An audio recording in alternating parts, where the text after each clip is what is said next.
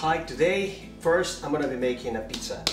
I have already prepared the dough. To make the dough I use some bleach flour, 1 pound of flour, 1 cup of virgin olive oil, 1 cup of warm water, and 1 pocket of flour yeast.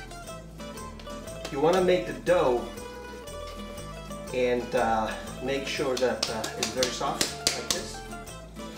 And here I have already prepared a small pizza. This is like a 10-inch pizza.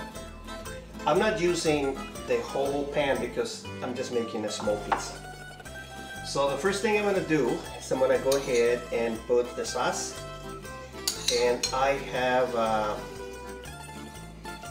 marinara sauce. This is nothing but tomatoes, onion, a little bit of pepper, basil, and other Italian herbs.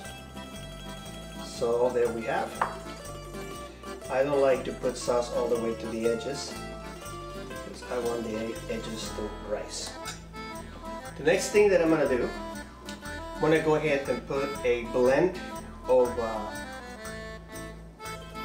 Parmesan, Asiago cheese, Romano cheese, and of course mozzarella cheese.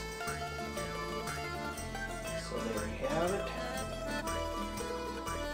You can put as much cheese as you want. And so now I'm going to go ahead and put the toppings. For toppings, I have tomatoes, fresh tomatoes, and I have also red peppers, and these are serrano peppers, red serrano peppers and green serrano peppers. We want this pizza to have some flavor. Next, I'm gonna go ahead and put onions, white onions, and next I'm gonna go ahead and put garlic.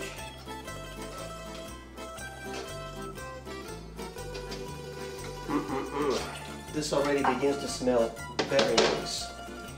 Now I'm gonna go ahead and put Mexican chorizo. This is Mexican pork chorizo.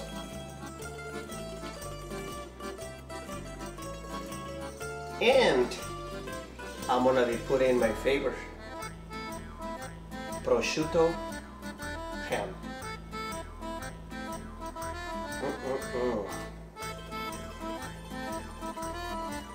This is gonna be very, very good.